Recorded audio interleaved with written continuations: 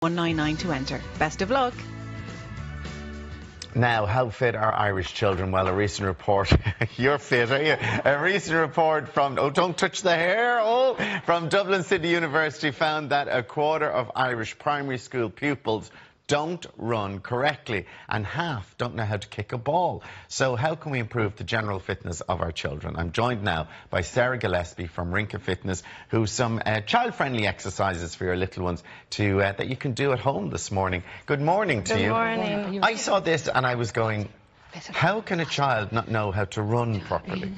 Because, I mean, you're just assuming that every child knows how to run. And once upon a time, it was one of those things that they just knew how to do, because children engaged in free play, they went outside and they didn't come home till dark, like we were saying like we went down to summer holidays especially, 9 in the morning, and we came home when we were hungry, yeah. And that's just not the way anymore. And children aren't, even at school, a lot of schools have no running policies.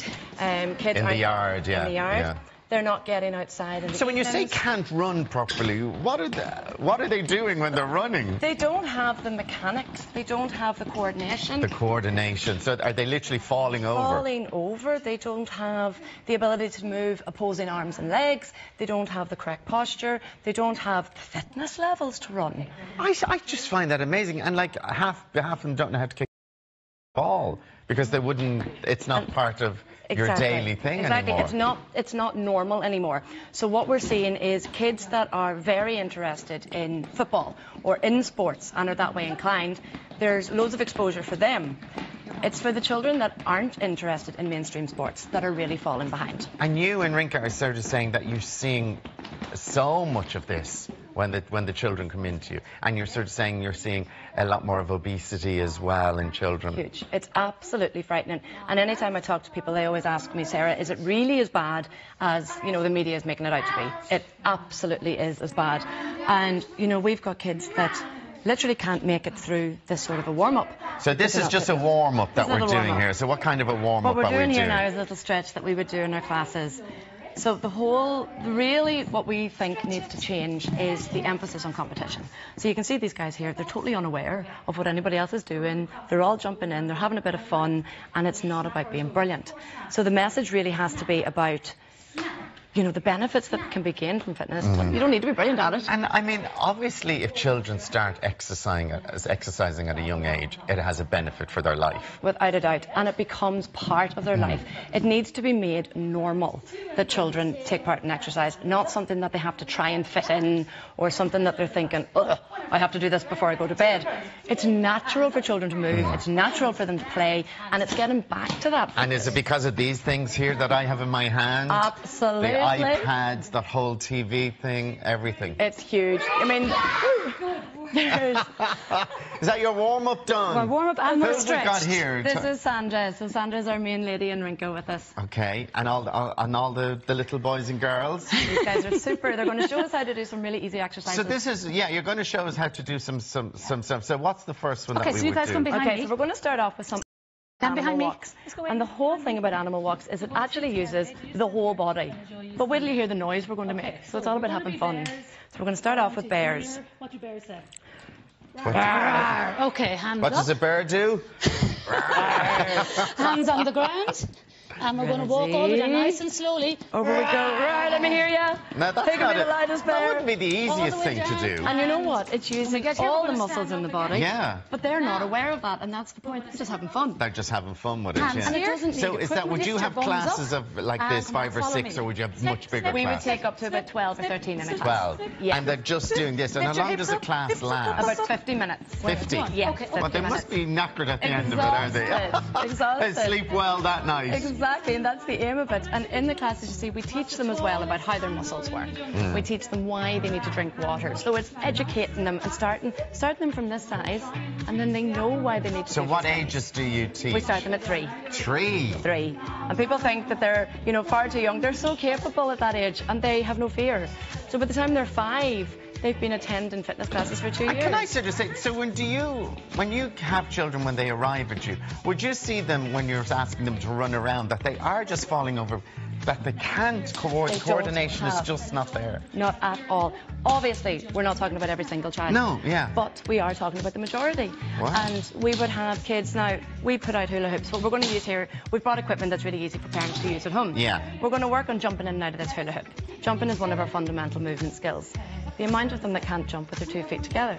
Well, what would they do? They'd go for one or the other. So, and it's that coordination.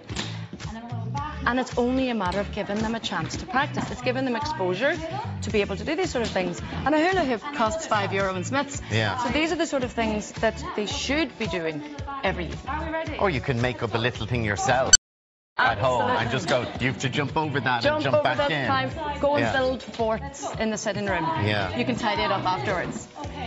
So it's just simple, small little things like this and techniques like this Absolutely. that are so important. And they love the challenge. You see, this is the thing. They're not even aware right now of how many muscles they're using. Like their upper body strength, their core strength, their coordination. And all they're doing is going to jump and they're going to say in, out, in, out. And we're going to do it 10 times and we're going to see who can do it the fastest. And you have about over 3,000 nationwide children. Yeah. Which is amazing then. It's been phenomenal. But the feedback we're getting from parents, and the reason that it's grown, is because it's just for fun.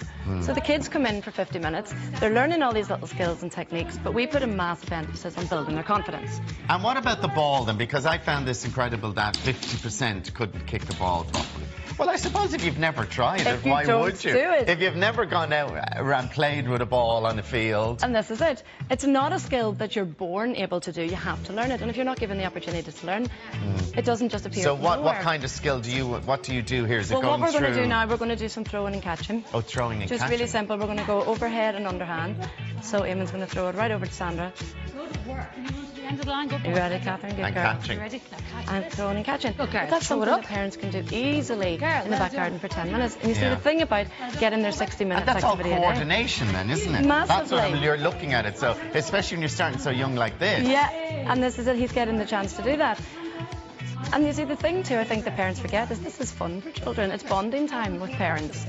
This is what they should be doing. Do it against a wall. They don't need anyone else to do it with. And what's floor is lava? What's that? Oh, you're going to see that now in a second. Okay, let's do final one. Floor is lava. We want to see this, and then So we're going to use our floor markers, but you could put down cushions at home. You could put down socks at home. Yeah. Anything to mark the floor. And what we're going to do is use a different variety of locomotive skills. So they're going to hop, they're going to skip, they're going to jump. You have to get back off the floor so you don't burn your feet. Running around, right. So you're pretending it. So you're. That's it. Jump! Oh, yeah. That was a close one. Okay, on one foot. Let's hop, Hop, hop. So you're throwing in loads of different skills there now. They can jump, they can skip, they can crawl, they can run backwards. But what they're waiting for. And then they run back. Yeah. Oh, quick! There's Quick, your AJ, there. quick, There, AJ. you're there. Good boy. So we have all the details up on our Facebook page if parents who are watching in this morning want to Brilliant. find out more information, and it's been up on the screen also. Thank you all so much for coming in today. The floor is lava. Floor is lava. Thank you so much. Thank you. Now coming up next, we've got looks for all the mums and dads if your little one are making their confirmation or communion. Stay tuned for that. Well done, guys. Well.